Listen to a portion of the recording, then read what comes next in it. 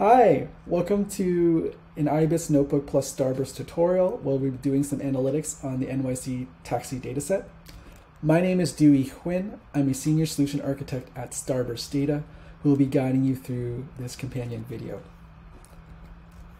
Just a quick overview.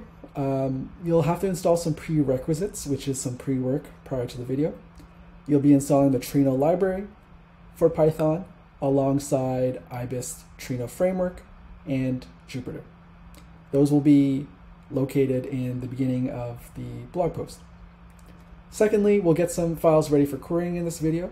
We'll download the NYC taxi dataset in Parquet format alongside a companion lookup table that is in CSV.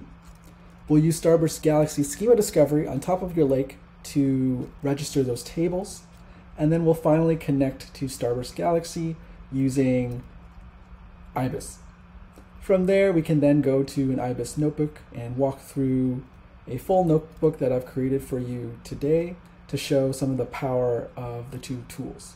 We'll then write back a table that you've kind of manipulated and played with, filtered back to Starburst Galaxy for your dashboarding needs, or ad hoc analytics, or again, further interactive notebooking by your fellow coworkers or friends. So let's get started. So the first thing you'll do is you'll be in the nyc.gov website where they provide publicly available datasets for free. We'll be using the yellow taxi trip records today. So if you scroll down to 2023, you can choose whatever you want.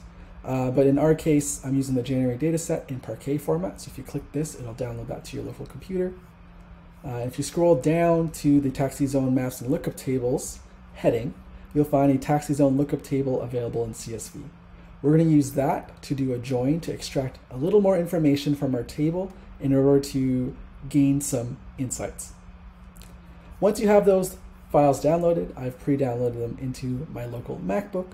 As you can see here, we'll go to your local lake storage, whether it's in S3 bucket or in GCS or Azure Data Lake. For schema discovery to work within Starburst Galaxy, we like to enforce kind of best practices, and that is organizing kind of tables by folder within your lake structure. This is best for kind of, again, the way Parquet does it. You can see here I have a taxi zone NYC folder alongside a zone lookup folder. If you go in, you can see I've already pre-uploaded the yellow trip data from January 2023 in Parquet. If I go back here, the zone lookup table exists here in your S3 bucket as well. So once you've done that, we're going to go into Starburst Galaxy. So some of the pre-work led you to a link where you sign up for a domain. I'm going to go into the user interface to show you how to register these tables. Let's navigate to the Starburst Galaxy user interface. Prior to the video and the blog post, you would have created a Starburst Galaxy domain and followed instructions on how to link your data lake catalog over to Starburst Galaxy.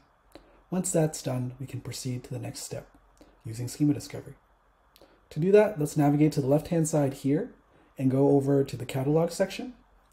We're going to navigate over to our data lake catalog that we created. And from here, more information will pop up where you can click the user or schema discovery tab and hit run discovery.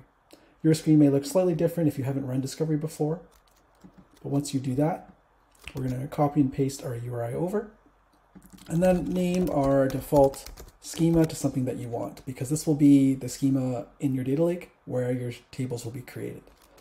In my case, I will create a video schema for the specific video tutorial. And in advanced settings, I'm going to hit run full discovery. Once we run discovery, we'll let Galaxy do the work. It detected the schema in the structure that we did earlier.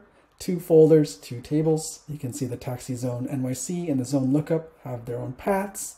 They're both different files, CSV and Parquet, but Galaxy will be able to detect that and create all tables.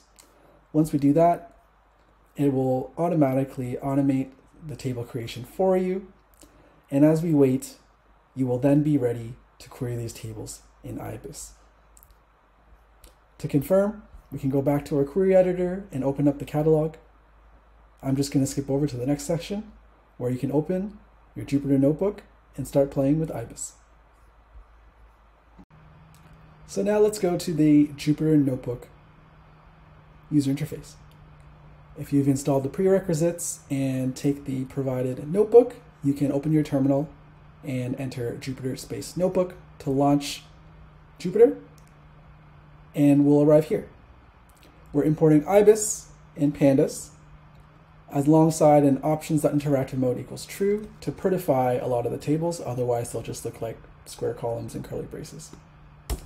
In my case, my connection details will be done in environment variables. I suggest you do the same. But if you're working locally and you know your notebook isn't going anywhere, feel free to enter the details manually. So Ibis has a specific syntax for connection. We're going to store that in a Python variable, ibis.trino.connect. And in my case, I don't have OAuth 2 or single sign-on, but if you do, you can uncomment these little lines and import the Trino OAuth 2 authentication scene here. So I'm going to store that in, and we don't make the deep connection quite yet. When you do anything with your Ibis kind of table expressions, it'll send over the SQL over to Starburst Galaxy. So it's quite awesome and quite a cool technology. None of the data will go from Starburst Galaxy over down to your local machine. Ibis will do the translation and send the commands over to the cluster. So in con.list tables, you can see the two tables that were created during schema discovery show up. This is awesome. You're doing notebooking experience with cloud compute. Ibis has the ability to store table expressions within a con.table in your remote cluster. So we're going to do that so we can start playing with the NYC Jan trips and the zone lookup table.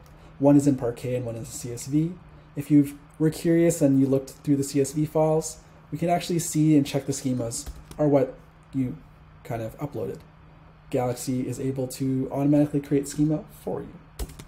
So you can see the zone lookup has location ID borrow, and the Ibis table itself with the January trips has kind of what you expect out of a taxi dataset. We can preview the data using the slice method. There are multiple ways to do this in Ibis and in Python, but we're going to use something like 0 to 10. And in Ibis, you can see it's prettified. You can scroll left and right and see that the data looks like it's there. We want to try and understand the data set a little more. Often data analysts will use multiple commands to do that. We're going to do very simple kind of analytical modeling. We're not going to do production level data engineering or analytical queries here. It's just to get you started with the notebooking experience. So with this order by, you're able to kind of list trips by in descending order, kind of like an order by in SQL. Oh, but you'll notice that the data set itself, we are not sure about kind of all the rows implemented at all. Passenger counts are null, rate codes are null, there's not a numbers sometimes available. So in Ibis, you can kind of change together expressions with filter, similar to a where clause in SQL. So in our case, we're going to do the table.filter, where you can refer to the table dot kind of column wouldn't equal 0, and or that it's not a number to make sure it's not kind of, make sure it is a number actually. And if you do that, and then I kind of output the table itself, you'll see that we get a slightly more clean table and that the non and stuff has filtered out. You can optionally choose to run the next command in order by again and see that the large values have been removed. In our case, this is submitting again a query to the Galaxy cluster. You can see there are some edge cases with some tripped instances. If you were a data analyst or data engineer, you'd want to investigate further why and maybe clean up the rows. But again, this is just a tutorial. I want to kind of add a column to the data set. We're going to use the delta and filter. So I can kind of check out ride duration just to see what that means. And you can notice that Ibis is actually able to create a table / column in isolation. Or you can decide to add the column itself to a table using the mutate method. So mutating is able to kind of showcase that. You can see here we've just selected certain things like vendor ID, ride minutes, and trip distance to understand the data set a little more. Maybe I just want to see the first 3.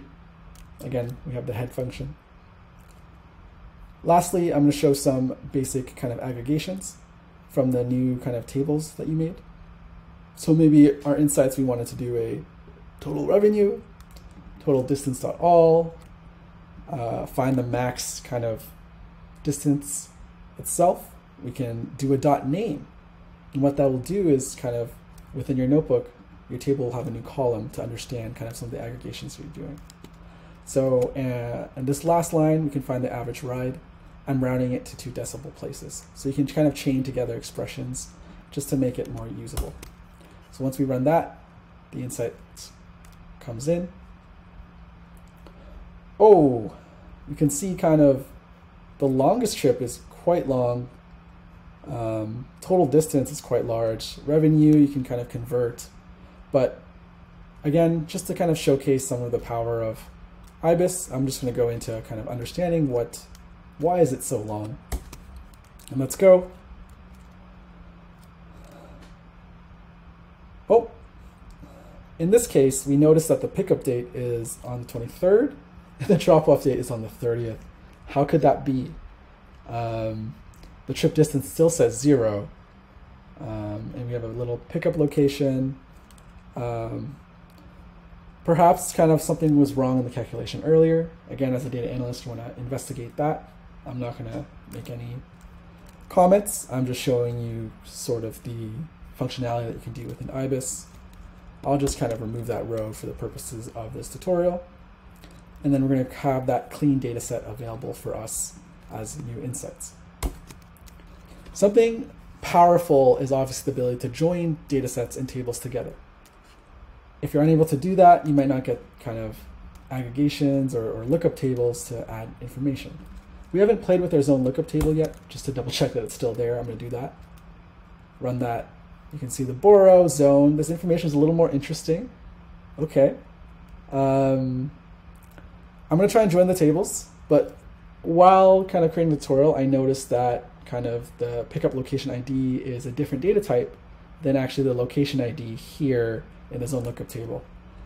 The join data will actually, we're going to show a cast on the right side here just to make sure that the types are the same. And Ibis can do that within its own function. So if you don't do this, it'll throw an error, but Ibis is able to handle that with kind of casting. So I do that for you, and you can kind of see the join data up and running. Some of the last part of the video I'll show you is just one more function, just kind of a group by with the join data sets together. In my case, I'm going to kind of aggregate the trips, the total revenue, and then just group by zone.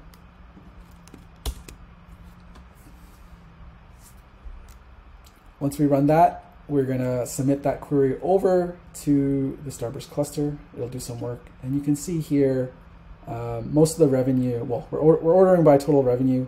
Airport trips have the most revenue for taxi companies. That sounds kind of self-explanatory. Number of passengers seems quite large, and the average distance is quite high compared to other places in New York, given the proximity of the airports to New York City. If you want to see what SQL that Ibis generates, you can use the ibis.toSQL method.